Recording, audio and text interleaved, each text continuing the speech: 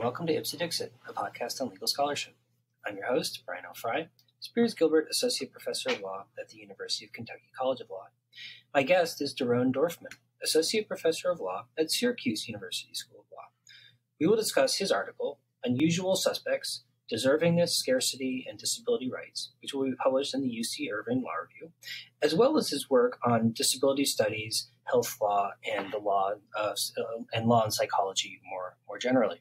So, Doron, welcome to the show. Hi, Brian. Thank you for having me. Oh, the pleasure's all mine. So, I as I was saying earlier, I really enjoyed this paper we're going to be talking about. But before we launch into the paper specifically, I wonder if you could talk a little bit about sort of how you're combining these fields of law, sort of what your kind of research project is like, and kind of contextualize a little bit the paper we're going to be talking about within the broader scope of the work that you do. Yeah, for sure. So I'm a disability law and a health law scholar, and I'm interested in broad questions of trust and legitimacy in legal institutions. And in questions like what makes people stand behind certain laws and policies, and what makes them push back against others. And I think those questions are very valid and very important in the area we're living in today, but they're also very important when researching disability law. Because if you think about it, disability law is made in everyday situations by everyday actors who are interpreting what the law really means and how to enforce it. And we can think about many instances when we enforce disability law in our everyday life, from approving learning accommodations to a student in our class, to a clerk allowing a service dog to enter their store, to compelling someone not to park in a disabled parking spot. And my work really goes into those ideas about trust in the everyday life of law, both in disability law and in health law. And this specific paper is part of a larger project on what I call fear of the disability con. So we know that the last 3 decades were revolutionary in terms of recognition of the rights of people with disabilities in the United States and around the world. But what I talk about in my project, which was my doctoral dissertation, is the backlash against disability rights in the everyday. And this backlash comes into play with the moral panic about people taking advantage of disability rights and faking disabilities in order to get an unfair advantage. Anything from learning accommodation in college to misrepresenting their service animals, or their pets as service animals, to Social Security fraud, and anything in between. And that's what I wrote my dissertation on. And this specific paper is part of that larger project on the fear of the disability con. And 2 other papers are currently under review, and there's going to be another one coming up. In order to investigate those issues, I use empirical tools. So I'm an empiricist, and I do work in law and psychology. So I usually conduct survey experiments or surveys, and I also conduct interviews with people with disabilities. So I use mixed methods, quantitative and qualitative methods. Okay. Well, so by way of kind of situating this work for listeners who may not be familiar with disability studies or health law, maybe you could just really briefly provide some context about the sort of, as I understand it, the core federal law providing for kind of a disability rights regime, which is the Americans with Disabilities Act. So where did that come from? When was it enacted? And sort of what was it intended to do? Well, that's a very good question. So the Americans with Disabilities Act, the ADA, was enacted in 1990. It's a really interesting piece of legislation because it is bipartisan, and it was enacted by in the government by George H.W. Bush, the George Bush Sr., who actually had some kind of a personal relationship with disabilities because of people in his life, and other people in the Democratic Party and the Republican Party who came together to establish this omnibus anti-discrimination law. Now, the ADA is an anti-discrimination law that covers many areas of law. Specifically, it covers in Title I, employment. In Title II, it covers governmental institutions. And in Title III, it covers private institutions.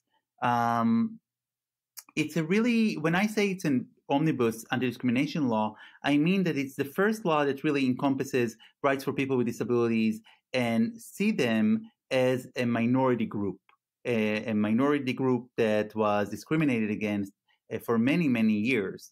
And it created a lot of change with regard to the lives of people with disabilities, from accessibility of stores, like under Title III, for example, even if they're privately owned, to getting them more established in the workplace. I also wanted to mention that before the ADA was enacted, there was Section 504 of the Rehabilitation Act, which is a precursor to the ADA, and that actually is very similar to what we have in Title II, that prohibits discrimination by organizations that get some federal funding. What's also very interesting to mention about the ADA is that there was backlash against the ADA in the Supreme Court and in federal courts throughout the 1990s and early 2000s, when the definition of disability was interpreted by courts very, very narrowly, especially in the employment context. So what judges did is they didn't recognize many of the plaintiffs as people with disabilities. Those plaintiffs did not fit into the idea that judges had about who is a person with a disability. And that's why they prevented standing from those for those plaintiffs. And many cases fell through. We got the Sutton Trilogy, which is a series of cases, and then we have Toyota, which is another big case. And what happened after that was the 2008 amendment to the ADA. And what the 2008 amendment did is it inserted into the ADA some kind of ideas about how to interpret what disability really means. Meaning that now courts had to interpret disability in a much broader way and not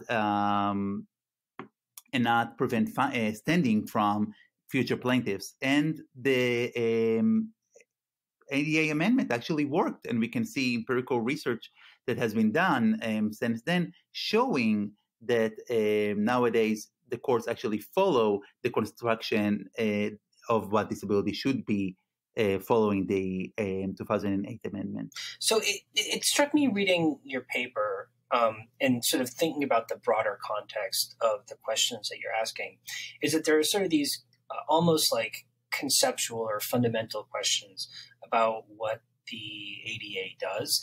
And so like on some level, there's, I think, a temptation that some people have to refer to it as creating something like a positive, right? But you also talk about what the ADA does as creating accommodations. I wonder if you could talk about those two terms and why accommodations might be a more appropriate term to use for what the ADA is doing. Yeah, I think what's going on nowadays is that people see accommodations that are meant to level the playing field for people with disabilities. People perceive them as special rights, right? And I think the reason, and when I say special rights, people might be familiar with the use of the term with regard to other minorities, such as in the LGBTQ community, or we can talk about racial communities, we can talk about workers' unions as well. It's not a minority group, but the special rights discourse was also applied to them. And what people think about it is that those people use rights in order to get an unfair advantage. They use their identity to get an unfair advantage. They're not using it to level the playing field. They're actually getting something more that us as a majority really want as well. And that's very, very clear with disability accommodations, because I think everybody would like some more time on exams, right? Everybody would think that would be very helpful for us. Everybody would like to take their pet on the airplane with them, or to the store or to the museum with them, without paying an extra fee, or just to be allowed to do that. And people would really want to park closer to the, I guess, to the entrance to buildings, or to get in front of lines in all kinds of situations, like in theme park, which I talk about in my paper. And people really see disability accommodations as as special rights, and not as something that is meant to help people with disabilities come to the same level as people who are not disabled. And you mentioned the idea of positive rights versus negative rights. And I talk about it a little bit in the paper, that because the American legal tradition is based on negative rights and not about positive rights, and accommodations are, within of themselves, they are positive rights, because it's the state that gives something. They need to actually invest resources and hand something to the individual, so it is positive rights. But they're so foreign in the negative rights legal environment that people see them as different. And maybe that's the reason that people actually view them as special rights that are prone to abuse. Because if people do see disability rights as special rights, people might think that people are faking it in order to get them. Mm-hmm. Mm-hmm. So in the paper, you were getting at a particular kind of subset of concerns around that question. So I wonder if you could talk a little bit about what question or questions you were asking or wanted to pose in this paper, and what you chose to study in order to get at those questions, and why you thought that those would be sort of a useful focus for the questions you were interested in asking. Yeah, so as I said in the beginning, this is part of a bigger project on the fear of the disability con, this, moral panic that everybody around us are faking disabilities and getting an unfair advantage in order to enjoy, they're faking disabilities in order to enjoy disability rights. And in this paper, I use experimental design to look at what really influences people's suspicion about this abuse of law, about this disability con. What causes people to think that people are faking it in specific situations? And I was interested in two factors, or two independent variables that I thought might be affecting the level of suspicion. So the first one is the scarcity of resources in the situation, in the specific context. So, we would think that when the resource is scarce in that specific situation, like we're going to a parking lot and we can't find a lot of parking, there's not many parking spots to be found, that would create the assumptions that some people might fake disabilities in order to park in the disabled parking spot, because they cannot find parking, because there's very, very few parking spots. So that's a scarcity of resources issue.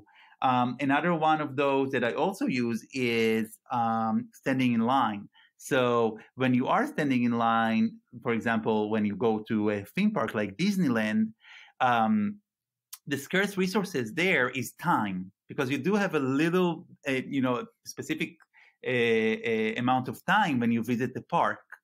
And you would think that people would fake disabilities, right, in order to get to the front of the line when the line is really, really long. And you probably would not think that people are faking it when the line is or the queue is very, very short. So the first factor was the scarcity of resources. Now, the scarcity of resources does not always happen with regard to disability rights. For example, when learning accommodations are there, when we talk about learning accommodations, there's not really a scarce resource, especially if the grading is not done on a curve, right? When one student gets more time on the exam, or another special accommodation, they do not take anything from the other person. So it doesn't always exist. But here in this paper, I look at situations where there is an opportunity for scarcity of resources. So that's one issue that I thought would probably influence people's suspicion about abuse of disability rights. The other one was the idea of deservingness, of how we see or how we think about the person with a disability, or who is deserving to get disability accommodations.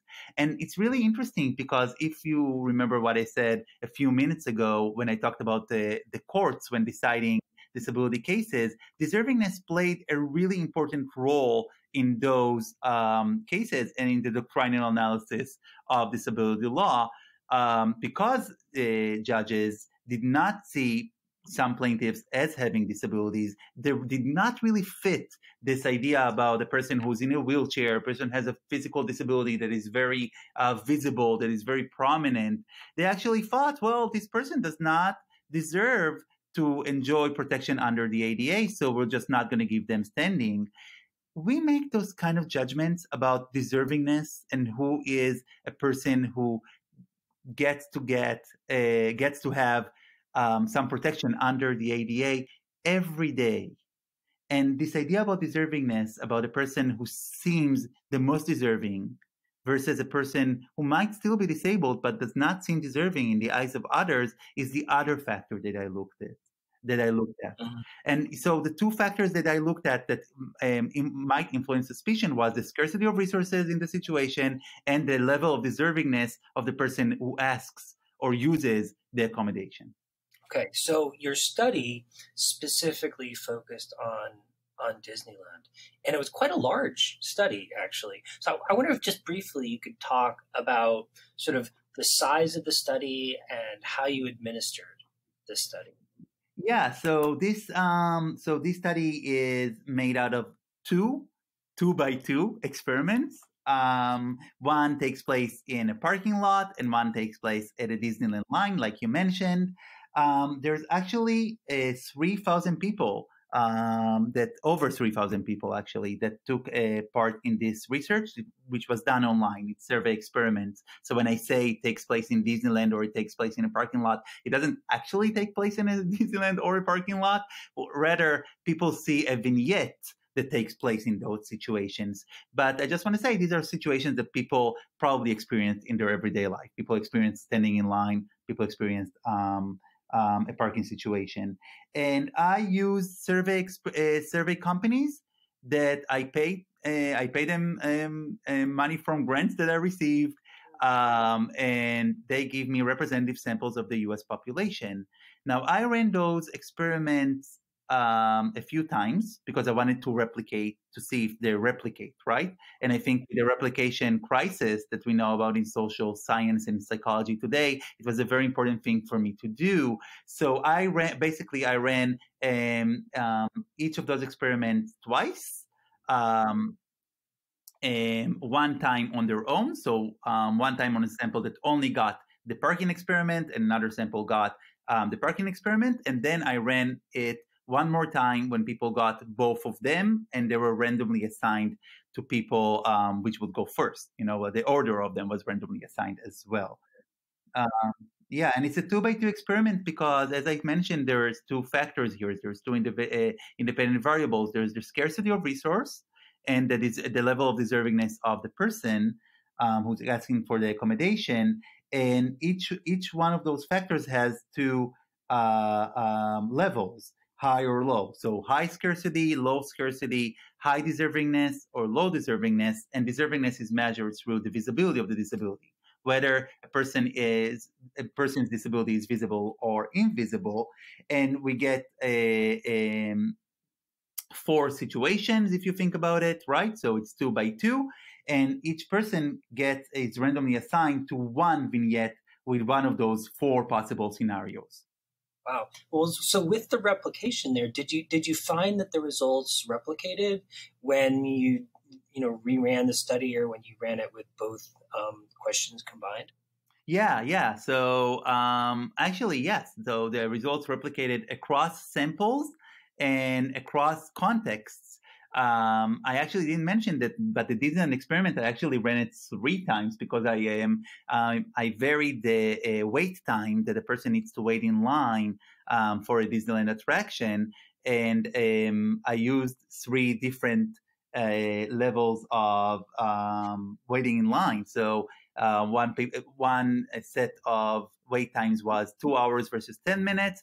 The other one was 1 hour versus 3 minutes. And the other one was waiting for 5 minutes or no wait at all. And in all of those, I got the same result. And I don't know if this is the time to tell people what I found. Yeah. Well, so you came into the study with a hypothesis about how people would react to scarcity and the perceived deservingness.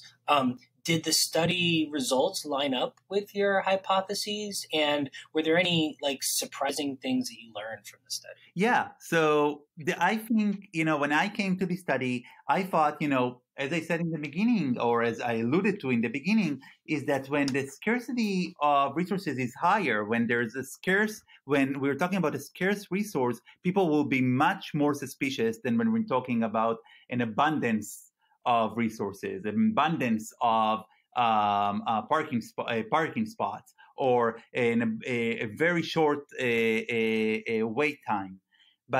And I thought, that would reflect the results. And with the deservingness, I thought, yes, people will be more trusting of a person with a visible disability who seems much more deserving than a person with an invisible disability.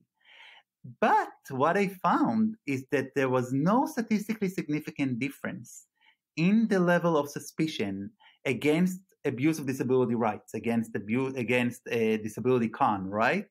There was no statistically significant difference in the level of suspicion when the scarcity of resources was high or low, meaning there was an abundance of parking spots or very few ones, or when you needed to wait in line for hours or minutes. There was no statistically significant difference. People were, basically suspicious the same amount. There was only a statistically significant difference with regard to level of suspicion when we talked about the deservingness of the person. So people were much more suspicious of a person with an invisible disabilities, people who seemed less deserving in their eyes, and they were much more trusting of a person with a visible disability, kind of like I expected. So, but I thought, this is a really interesting situation. It really tells us something about the world. So it's the perceived deservingness of the beneficiary and not this pursuit of self-interest in circumstances of scarcity that drives suspicion about disability con, about this idea about abuse of disability rights. So people would be willing to circle the parking lot one more time or wait in line a little longer to accommodate people with disabilities, as long as they know and they're sure that those people are actually people with disabilities who are deserving in their eyes and they're not fakers. Now, we can take this and think about it in disability law, but we can actually, it's helpful, in understanding backlash against other distributive rights or distributive law that use kind of like a queue-like mechanism when allocating goods or deciding eligibility for benefits or compensation. And we can think about healthcare, and we can think about immigration, or we can think about mass torts.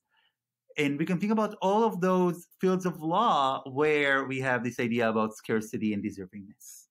Mm-hmm, mm-hmm, mm-hmm. Yeah, and it struck me that in your paper, you also tell a kind of brief historical account of how Disneyland's accommodation of people with disabilities has changed over time, and really it sounds like changed for the worse in a lot of ways. And I wonder if you think that some of that change was influenced by or even driven by the kind of psychological phenomenon you kind of identified in your study. Absolutely. So yes, you're right. So what happened with the Disneyland laws, I call them, with regard to or the disability policies in Disneyland, is that in the past, Disney parks had a policy to issue some kind of a card for people with disabilities. It was called the guest assistant card.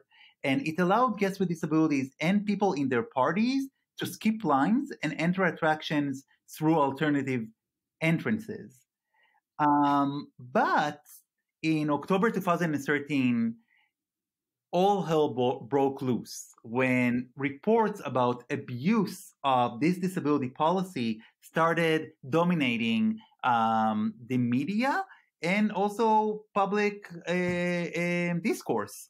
So there were two specific issues. One of them was of wealthy families who hired people with disabilities to act as their tour guides and take them on a tour, quote unquote, of Disneyland, and so they can all go to the front of the line.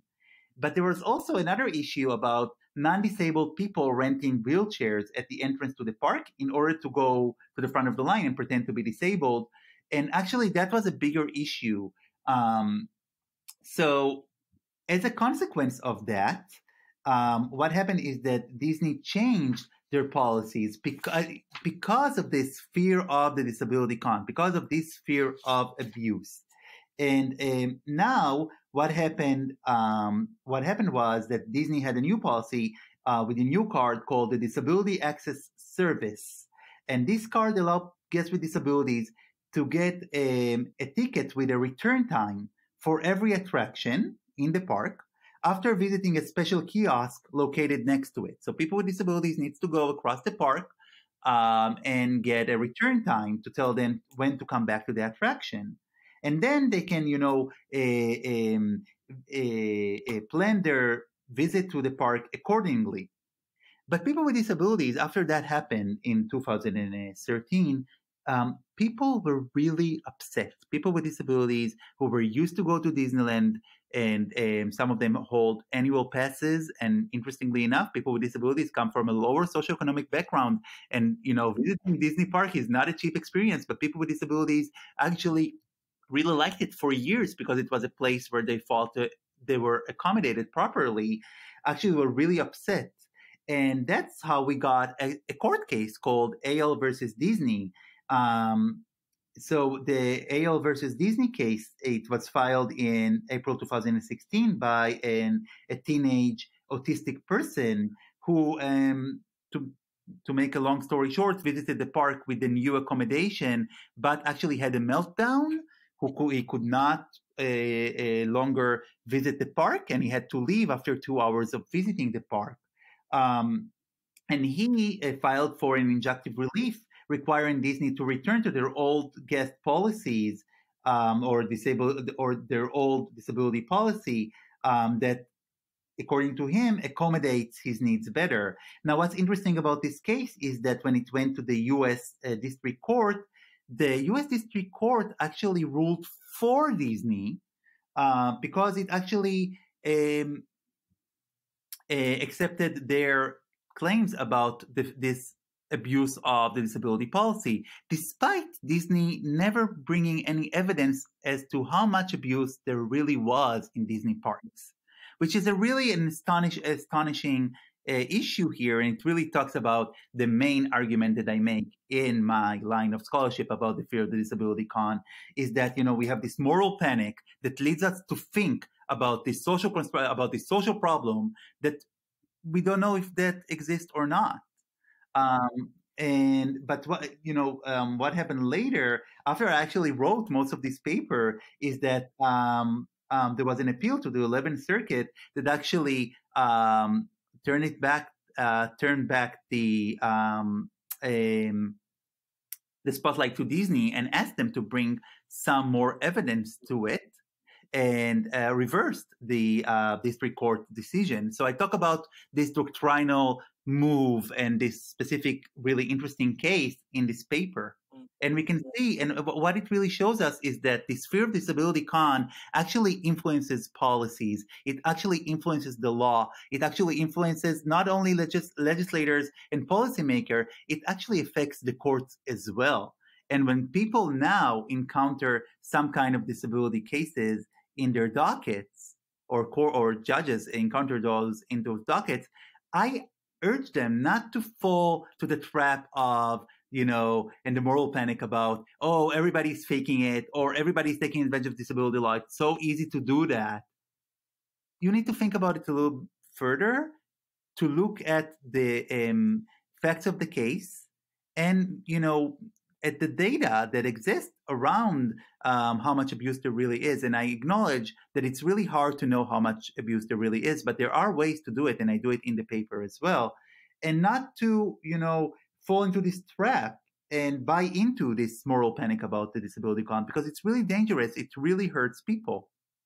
Yeah, I mean, it sounds like a kind of a version of a classic kind of type 1, type 2 error problem, compounded by the fact that, of course, many people either don't know or don't sort of realize in the moment that many forms of disability may not be immediately apparent to third parties. Right, exactly. And I think, we're all indoctrinated to think about disability in a very specific way. We all know the international symbol of access, right? That has this person in a wheelchair in white over a blue background that's called actually handicap blue. It's a very specific type of blue. And we're all indoctrinated to think about disability in a very, very specific and very, very narrow way that does not fit into what the people who came out with the ADA thought about disability. And as I said in the beginning of the conversation, the ADA came to see disability or people with disabilities as a large community. It's a very, cross-disability movement or cross-disability community that includes people with multiple impairments, a large array of impairments. But people's ideas about disability do not fit with the legal idea of disability, and that causes this, situation. This causes this kind of situations where people with disabilities do not get the accommodations they really need. Mm-hmm. Mm-hmm. Mm-hmm. Well, so Doron, in closing, I wonder if you could kind of talk more generally about this kind of hypersalience, as it were, of perceived deservingness when it comes to sort of public perceptions about the legitimacy of disability accommodations. Sort of, what do you think we should do with that? And more importantly, I guess, in a lot of ways, sort of, where are you going next with this project? I'm assuming you're, as you say, this is one piece of a much bigger puzzle that you're working on. Sort of, what do you see as the follow-up projects to this paper?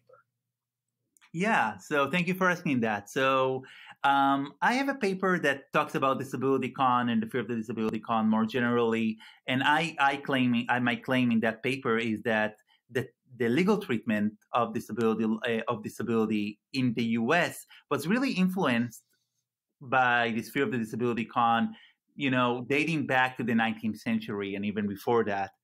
So that's one project. But the other one that I have is actually about the use of assistance animals. When I say assistance animals, I mean service dogs and emotional support animals. Ever since I started this project, which, as I said, was my doctoral dissertation 5 years ago, everybody wanted to talk to me about the dogs on the plane. So I finally did an experiment about that, and I have a paper coming up that is already written, and I'm going to submit it in this cycle. And hopefully it will get a good placement about the use of assistance animals. So that's one paper. And then I have another paper that is also based on a survey experiment, which is really interesting. And it's this was my job talk paper for people who are interested. And if I can give an advice to people who are going on the market, be very careful about what you choose as your job talk paper. My next paper should never be your job talk paper because it's about learning accommodations in college. And I guess I'm guessing most of the people who are hearing us, have very specific views about learning accommodations in law schools and in higher education. And what's interesting about this paper is that I ran my survey experiments before and after the college admission scandal. So I actually have data before and after that to show how that influenced people's ideas. So stay tuned for that. That will take some time. And then I'm just going to say that in the health law arena, I also have a paper that also looks at trust but from a little bit of a different angle that also uses a survey experiment, and that's about the new medication PrEP that is aimed at preventing HIV. How does that correspond with the blood donation ban for gay men and with the recognition of gay families? So it's not really about abuse of law, but it's about trust there as well, and it also uses the same methods. Awesome. Well, Doron, thanks so much for coming on the show today. I really thought this paper was fascinating and a really interesting and I think important result as well. So I look forward to reading your future papers in the same area. Thank you very, very much, Brian. I appreciate your kind words, and thank you for the great work you do with this broadcast.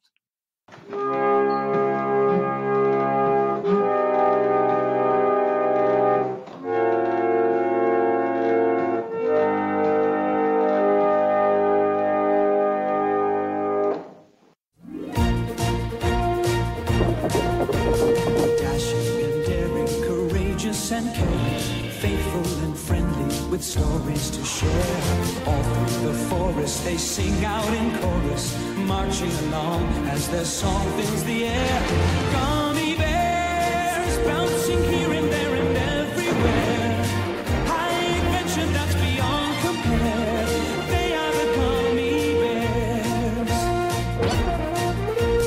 Magic and mystery are part of their history, along with the secret of gummy berry juice. The legend is growing, they take pride in knowing the fight for what's right in whatever they do.